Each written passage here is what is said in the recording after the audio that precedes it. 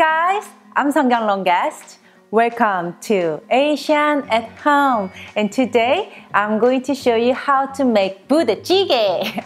This dish has created since American soldiers came to Korea and they gave us all these brand new ingredients, hot dogs, spam, baked beans and cheese and all that. So we had to whip it up as our style to fit in our taste. And nowadays, it's one of the most popular stew from Korea. So let's get started. First, we're gonna make the sauce. You will need 6 tablespoons of gochugaru, Korean red pepper flakes, 3 tablespoons of soy sauce, 2 tablespoons of fish sauce, 2 tablespoons of rice wine or soju, 1 tablespoon of sugar, 1 teaspoon of salt, 1 teaspoon of Doenjang, Korean fermented soybean paste, some black peppers, about quarter to half teaspoon, quarter cup of water, 2 tablespoons of chopped garlic.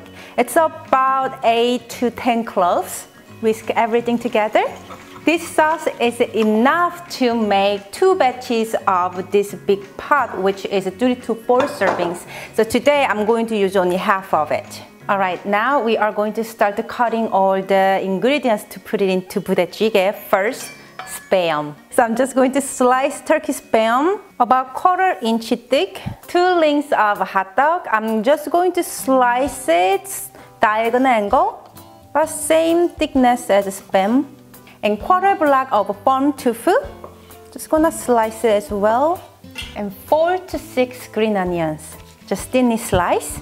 You know, the city I used to live in Korea called Doenjang is really known for this Budae Jjigae. There's a lot of changes for Budae Jjigae since it's got really popular in Korea. All kinds of places start making a franchise restaurant out there, but the original is Doenjang style, which is I'm showing you right now. This recipe is real deal. Alright, that's about all the cutting that we have to do, and let's assemble. So I'm using this wide shallow pot I have. 1 cup of kimchi on the bottom of the pot, and about 2 ounces of rice cake. This is optional, but I like to put it in because they taste really good in here. I just soaked it in 15 minutes in warm water so they get a little softened. But if you can find a fresh one, then you don't have to do that step. The spam we sliced, the hot dogs, the tofu, breakfast sausage. Yes, breakfast sausage. Just make sure you kind of break down the breakfast sausage, because if you put this big chunk, they will just cook like this big chunk. If you have ground meat, like ground pork or ground turkey or ground chicken at home, you can just use those instead. But I'm going all the way. Some green onions and 2 tablespoons of plain baked beans. Yes! Nobody told you this is a healthy dish. You should eat this maybe once in a year. Let me tell you. But it's so good, you cannot resist it.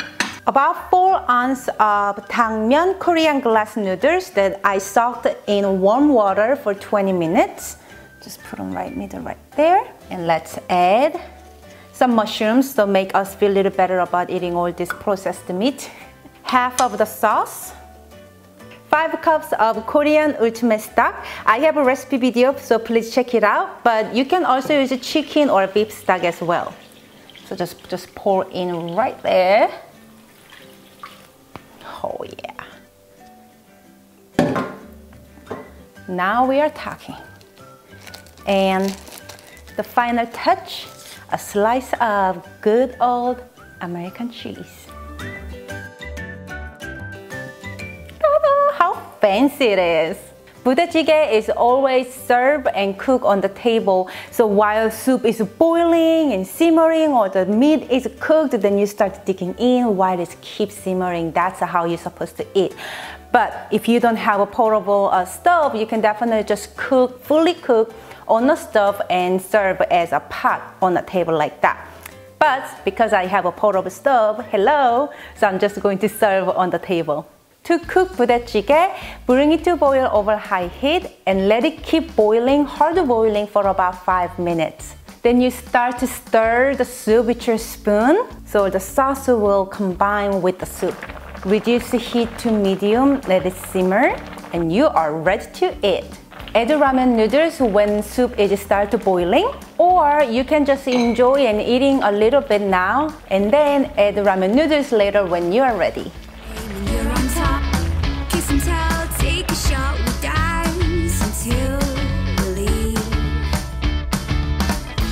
Jump, set it free, risk it all and marry me, 'cause this is like a dream.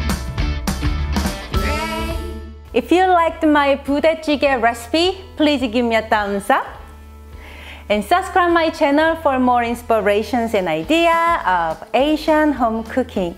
Thank you so much for watching me today. And remember, you can always cook Asian food at your house, making it easy and fun. I'm Seonkyoung Longest, and this is Asian at Home. And I will see you next time. Bye!